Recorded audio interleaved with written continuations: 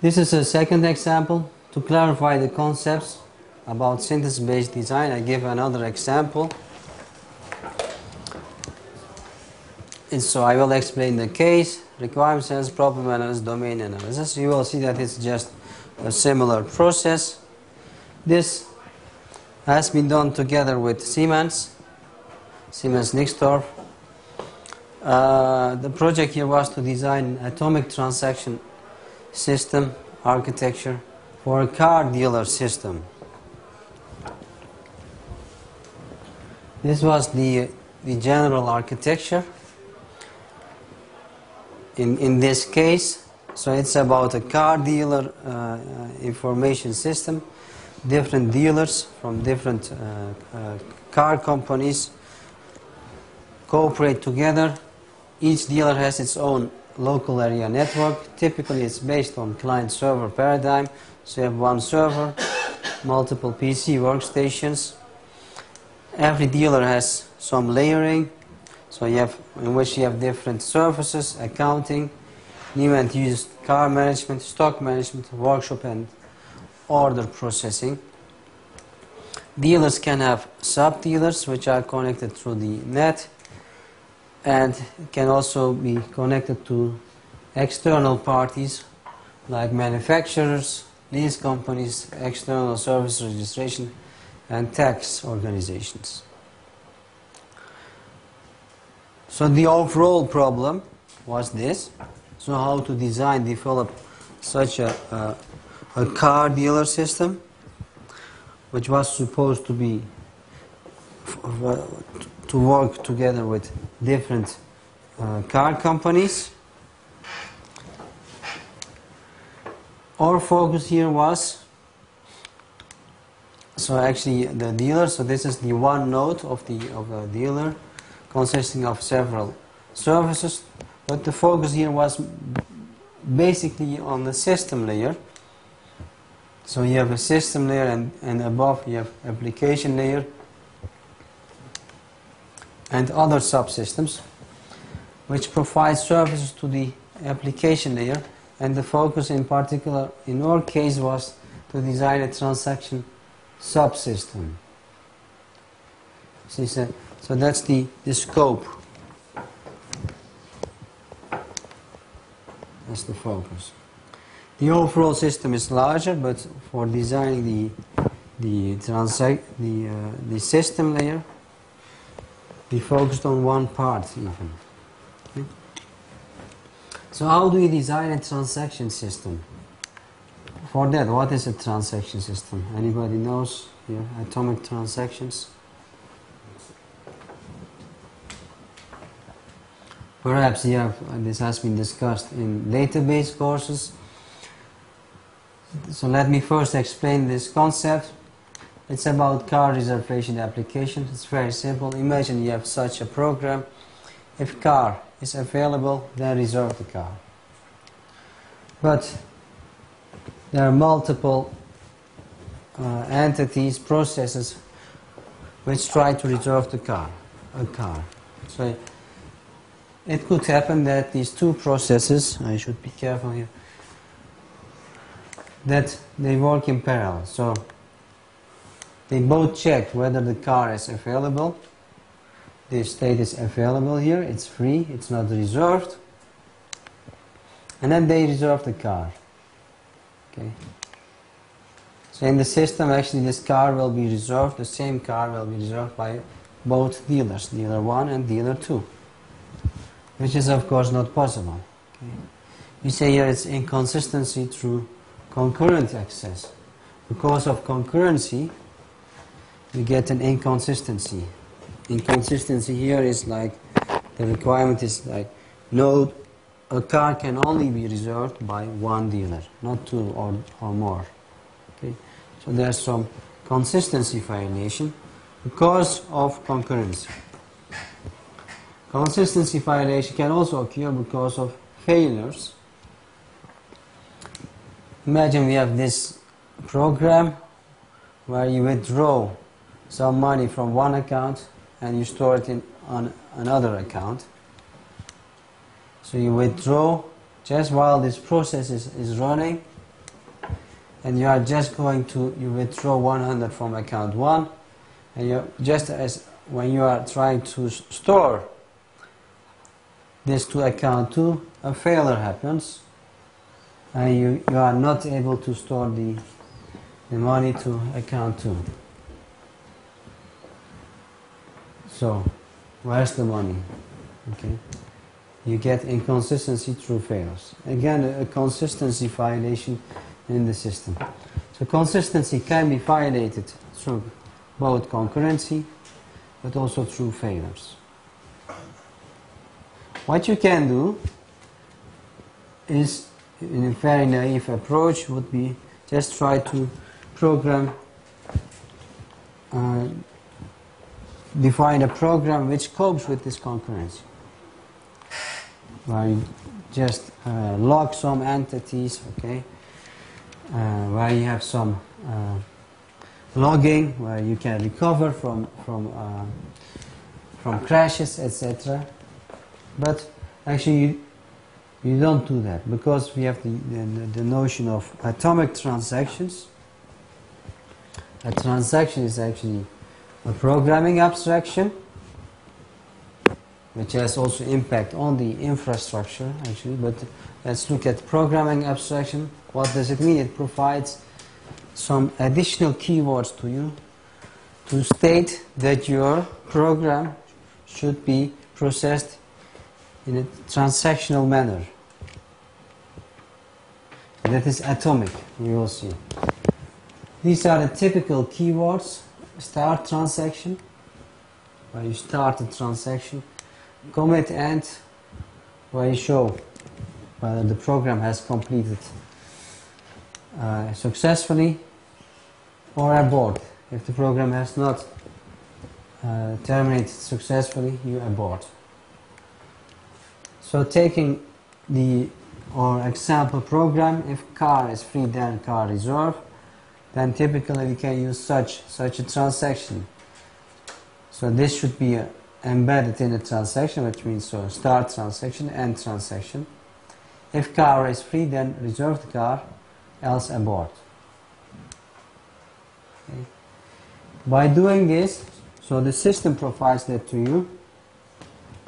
You don't need to write concurrency code or recovery code. Okay? So it's transparent. This the system, it provides a transaction behavior for you, which means it copes with concurrency, it can cope with recovery. So you can have different programs embedded in the keyword begin transaction end, which can use the system which provides transactional properties, which provides concurrency transparency and failure transparency, which means you are not aware whether you are dealing with concurrent access or not. You have just one transaction, and if you perform this transaction, you are sure that there will be no inconsistencies. No inconsistencies due to concurrent access or due to failures. That is all done for you by a transaction system. The transaction system provides, as we say, serializability and indivisibility. So it considers your program as one atomic unit. Either it completes totally or the effect is completely undone. That's a transaction system. There are different transaction implementations also in the literature, and each of these transactions can use different transaction implementation techniques, can use and also might require different transaction implementation techniques due to their behavior, right? So some program might require two-phase locking protocol, another one timestamp ordering. These are example implementation techniques, another one optimistic, etc. So that's the second. There's no single transaction implementation. There are multiple protocols. Well, the problem statement here was, in this project, we have a car dealer system, many processes ongoing, failures can happen and will happen, so we need to design a transaction architecture for a car dealer system. Not the car dealer itself, it was already designed, but the transaction architecture, for transaction system, which should support the whole car dealer system. There are specific requirements. Was adaptable. There's no single implementation, but the system had to be adaptable to different transaction protocols and optimize itself based on system characteristics. Based on the application semantics, different applications that we have in the system, it should be able to define specific transaction protocols. Also based on the system throughput, system conditions like throughput response time. If throughput goes up, we should be able to switch to another more effective transaction implementation. Based on data semantics, if you have very large objects, you should provide the required transaction semantics, the required recovery protocols and scheduling protocols.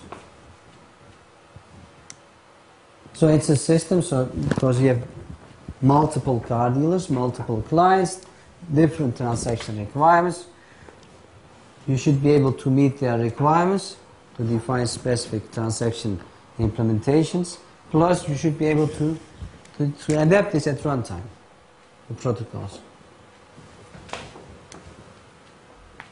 And third is reuse. Okay, of course,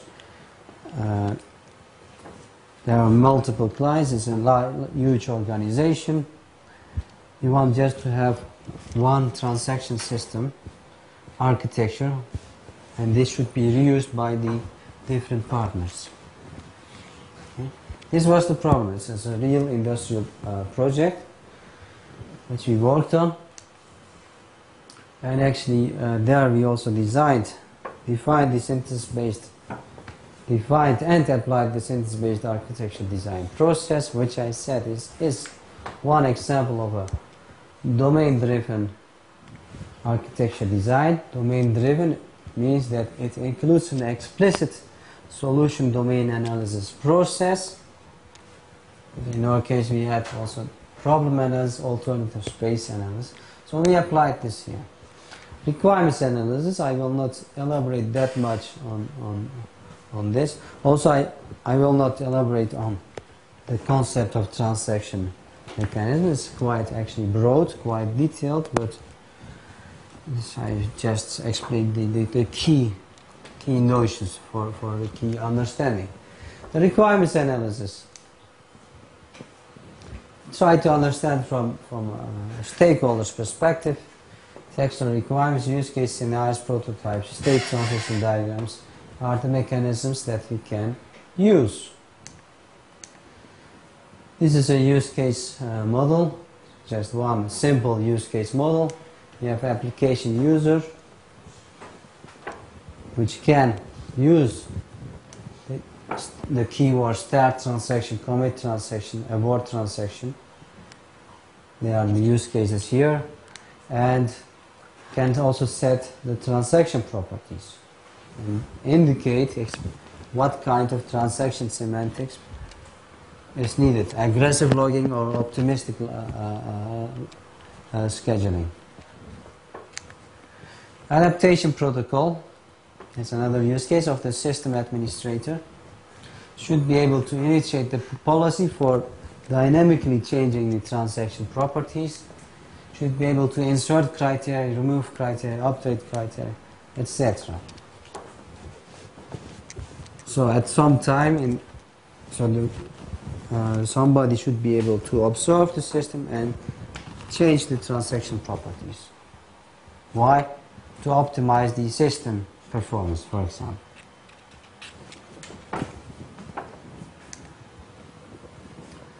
Several scenarios here, so apply fixed concurrency control. That was one scenario. Apply dynamic concurrency control algorithms, invoke long transactions, invoke nested transactions, adapt transaction protocol based on throughput, adapt transaction protocol based on type of data, etc. We can define a list of scenarios here. Sorry.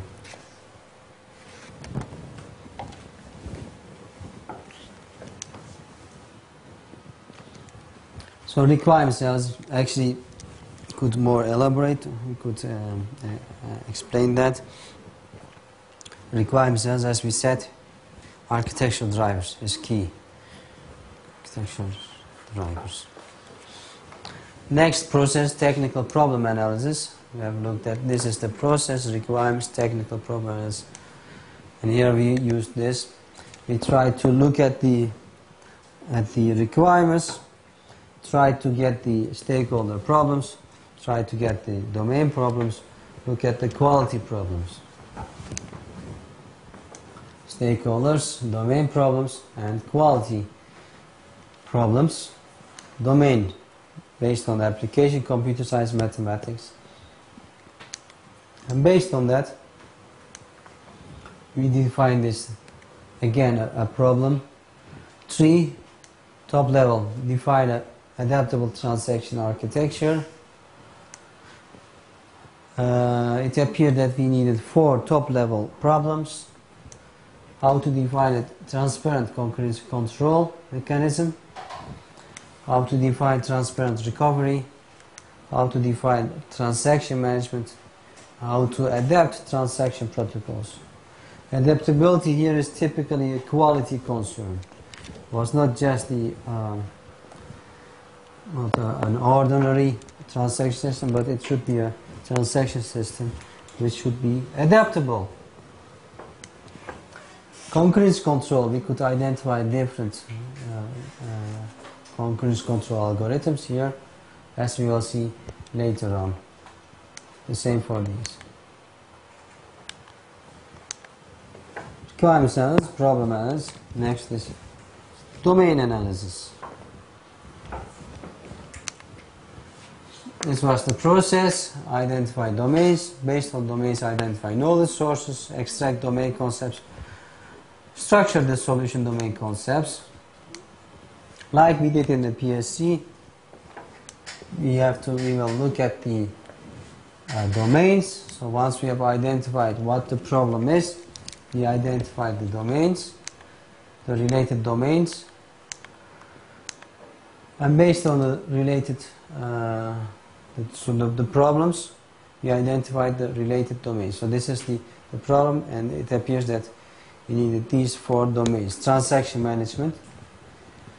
It is a domain by itself. You can find the literature, knowledge source for this. Concurrency control. It's a huge set of knowledge sources. Recovery. Adaptability. The domain transaction processing. The overall, we identify these kind of knowledge sources, concurrency control and recovery and database systems. It appeared that this was a very useful knowledge source. There's a textbook, atomic transactions. So just this from a textbook. We have to define transaction systems, so we don't buy just a fully requirements driven. Would we just try to define from the requirements, but it's not there. So we look at the knowledge source, atomic transaction domain, database transaction models, the design and implementation of the distributed transaction system based on atomic data types. It's a journal paper, but was very relevant for our purposes. We used it to also design the system. Again, textbook. So basically, textbooks on transaction system, which explain the mechanism of transactions in general.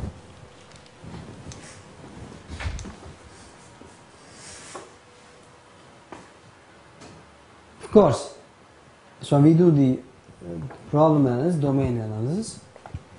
It's not like a sequential waterfall process. Okay? So we start with the problem analysis. But you can know the problems only actually also if you study the domains. So you can state better problems if you know the domain better. So actually we start with the initial set of problems. We do domain analysis afterwards.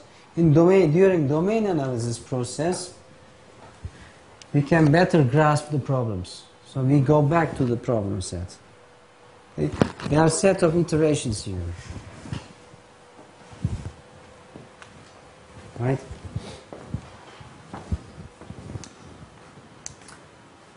Then what we saw, our commonality analysis here relates, so we have the knowledge sources, we do again the commonality analysis, try to identify the common concepts. In our case,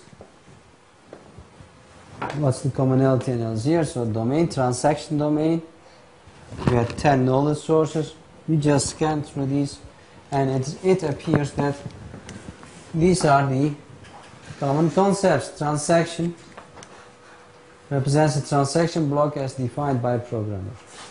This is in every knowledge source. Transaction manager. Every knowledge source talks about the concept of transaction manager. It's the concepts which provides the operations actually start operation, abort, commit. Data manager.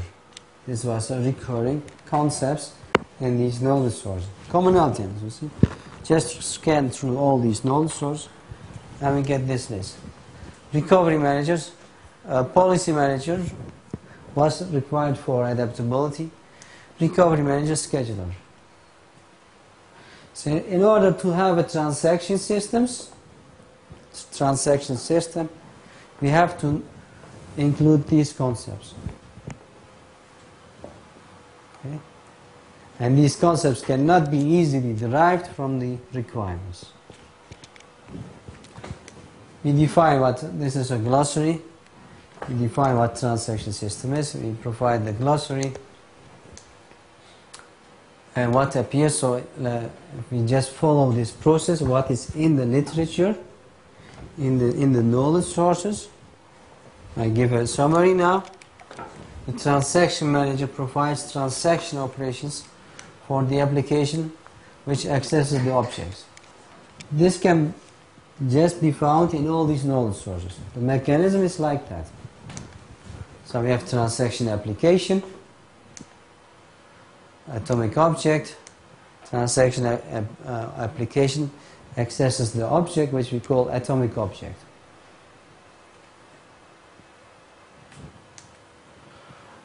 The transaction application provides transaction operations. So this is the relation. Transaction manager manages transaction application, application accesses the object. See? This was for car reserve. If car is free, then reserve. And this provides start, commit, abort. So this is now an explicit concept. Each atomic object is managed by a data manager which ensures that the object is accessed in a consistent way. For this it uses scheduling and recovery mechanisms. This is a summary again from the domain knowledge. We have an atomic object.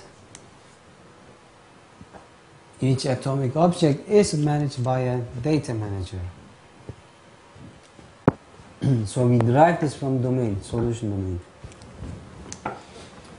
The data manager, to access the atomic object, you have to go through the data manager. And data manager uses scheduling and recovery mechanisms. Okay. Reserve car. This is the car object. Here it checks, are you allowed to do this reserve operation? So there's some scheduling. If there's some failure, the data manager should be able to undo or redo. I could not derive this from just requirements. It's not possible. Not possible. Use case driven approach. Requirements, it's not possible. So here you just need domain-driven approach. Oops. The transaction protocols needs to be dynamically adaptable. This was a specific requirement in this project. It was not in the domain of transactions. Well, partially we could find some papers, but we had to, for this we had to add a concept called policy management. Policy management will coordinate also the actions between transaction management and data management. Policy manager, it's a concept, the entity responsible for dynamically changing the transaction protocols. It coordinates the transaction manager and the data manager. This is the relation. Now, this all together provides us the top level architecture for transaction systems. Transaction manager manages the transaction application. Transaction application accesses the atomic object. Atomic object is managed by data manager.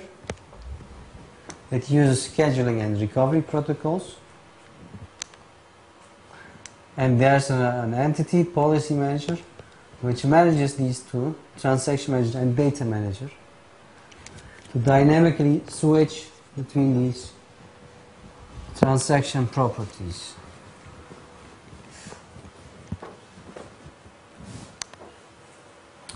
So what's the dynamic behavior here? You start transaction application embedded in a begin transaction, end transaction, or start transaction, whatever. Goes to transaction manager. Then this is forward to policy manager. It determines the policy, determines what kind of transaction semantics to use, what kind of scheduling algorithm, what kind of recovery algorithm to use. This is forward to data manager. Gets a request and then it checks whether it's possible. So it submits to scheduler, which defines the concurrency mechanism, concurrency control mechanism, so synchronization.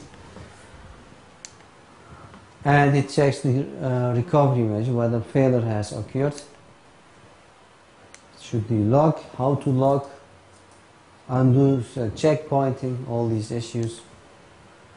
Once it's okay, the atomic object is accessed. Read update.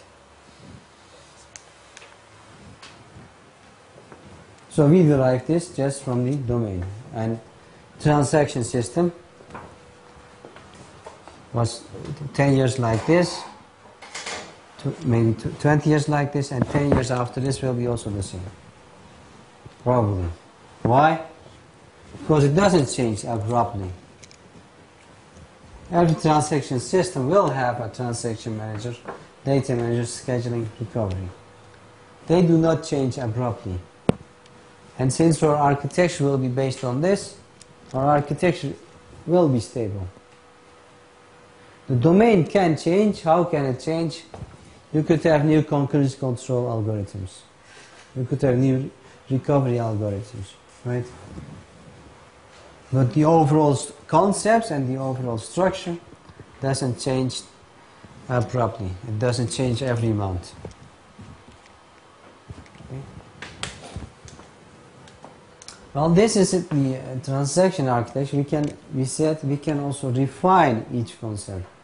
For that, we just take one concept, transaction manager, for example, and then try to refine.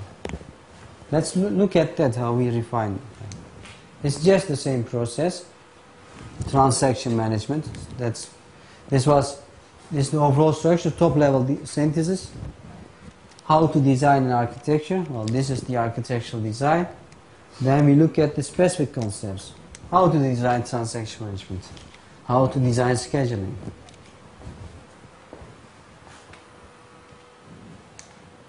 We apply the same concepts.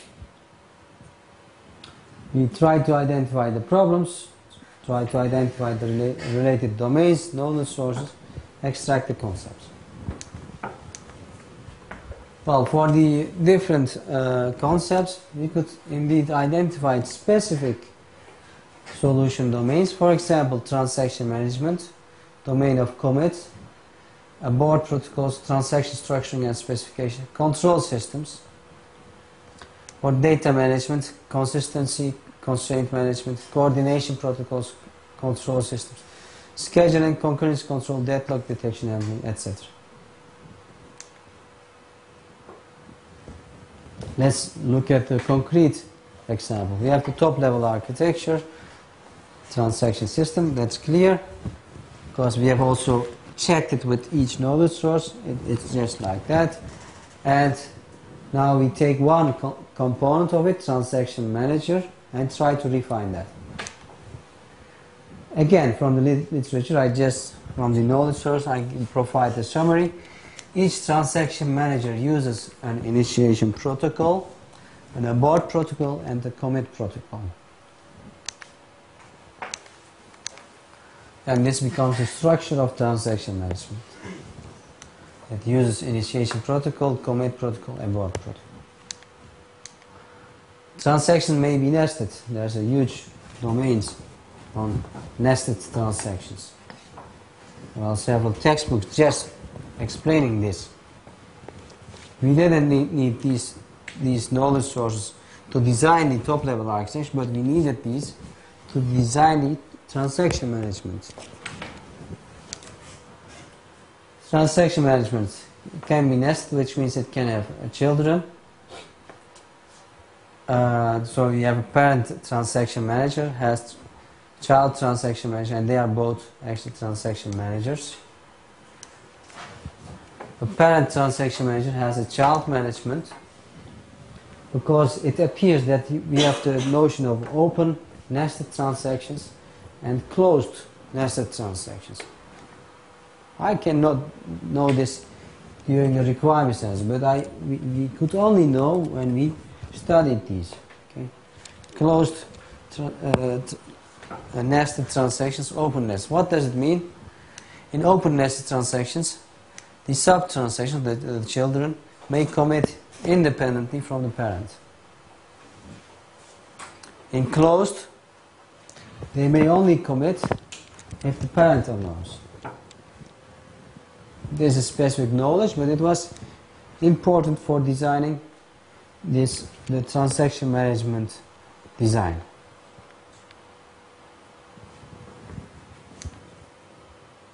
Child management and child authority. That defines the structure. The properties of transaction must be able to vary at runtime. So for that we had to include one component.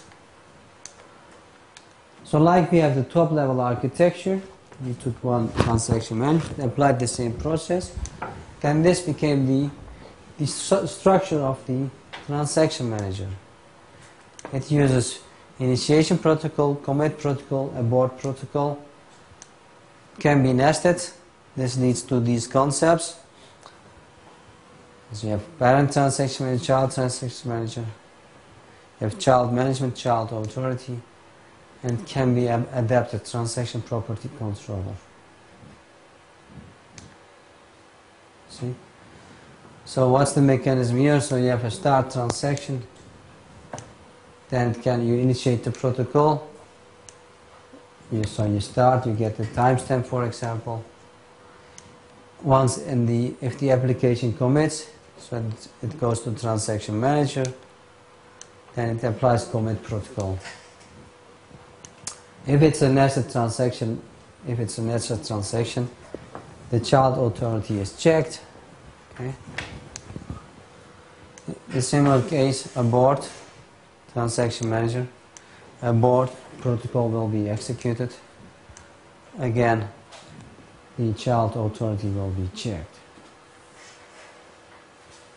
Okay. So we can also initiate change the initiation protocol. How? Through this concept, change initiation protocol, goes to transaction manager, and this is changed. Okay, how to initiate the transaction. Change commit protocol. There are different commit protocols in the literature. So the system should be adaptable. So this is the impact. So we have an additional transaction property component, change commit protocol, then we change it here. Similar sense, we can change the abort protocol. A dynamically adaptable transaction system. The transaction system architecture is stable. Why? Because it's based on the solution domain, which is itself stable. And it is adaptable because we of this property here basically. This was just an example. We can do the same for the other components, like scheduler.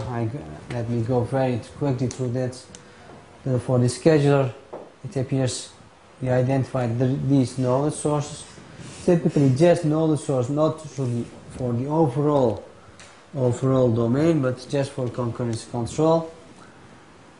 Concurrency control in advanced database applications and distributed systems, theory of database concurrency control, etc. So we look at the knowledge sources of concurrency control. Then, we get the same structure. It appears that each scheduler either accepts, delays, or rejects an operation. For that, it uses some synchronization decision. So it has accept handler, reject handler, delay handler. This is the structure of a scheduler, as defined also in the knowledge sources.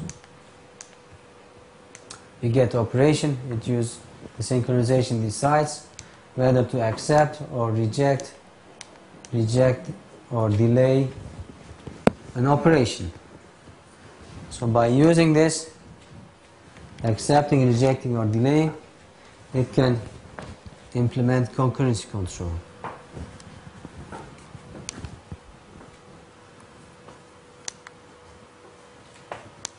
So you could have different algorithms for synchronization decision. Could be based on serialization graph testing, locking, timestamp, or then optimistic control. They are all derived from the domain. This is just possible through a domain-driven design. Each scheduler must also support the commit and abort protocol. Go fast. In addition to local synchronization, each scheduler must take into account the global synchronization. So we have the data manager, atomic object. The data manager synchronizes the access to the atomic object, but they are working in a complex distributed system, so it appears that the non-local accesses can also have impact on consistency. For that, you have a global synchronization decision, which looks at the systemic properties, which looks at the system from a high-level view, from a global view, not local. So it tries to ensure the global consistency constraints. So you have a scheduler uses local synchronization decision, interacts with global decision. So you first decide in local, and then you check whether it's also the system is still consistent with respect to the global perspective. The choice of specific concurrency control techniques may have side effects on performance, for example, deadlock, permanent blocking, cyclic restarting, or infinite restarting. The scheduler must cope with these performance failures. For that, the local synchronization decision will use a performance failure management and global performance failure management component. Well, this, after a study through the concurrency control domain, we could derive the scheduler component, a sub-architecture of the top-level transaction system. Scheduler has synchronization decision. This can either accept, reject, or delay. Has a commit abort protocol, interacts with global synchronization decision and has performance failure management.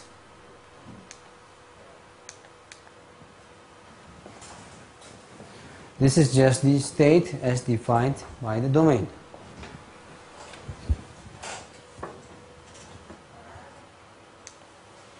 The same for recovery. I will go very quick through this.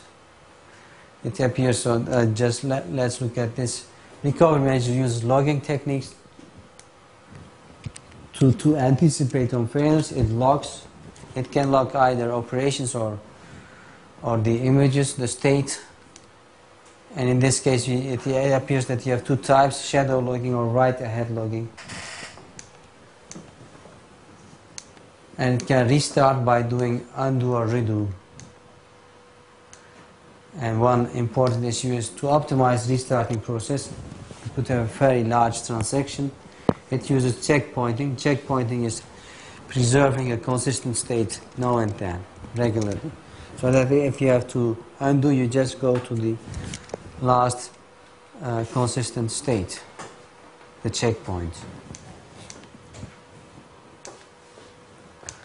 I go through this. It appears that we have this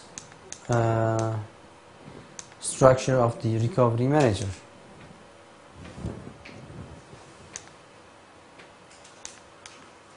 Okay. Recovery manager uses log management, can restart. For restarting, can use redo, undo, checkpointing. It again uses abort commit protocol. It uses logging. Logging can be operation logging, image logging, write ahead, or shadow logging. Okay. This follows again from the study to the specific knowledge source of recovery.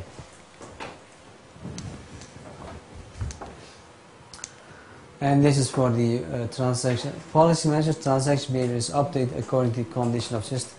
So we have policy manager controls system, and that has been defined as a controlled system. I think the idea is clear now. So we first look at the problem analysis, the domain analysis, identified the stable concept. For transaction system, it appears that we need transaction management, data management, policy management, and also we don't only derive the concepts from domain, but also the structure, the conceptual structure. So based on that, we could just define the transaction system architecture, the conceptual architecture, domain architecture. Then we took each component separately and designed their internal structure. The idea is again similar, based on the domain. So we have now seen two examples about the synthesis-based design process. I think the idea should be clear now. Any questions about this?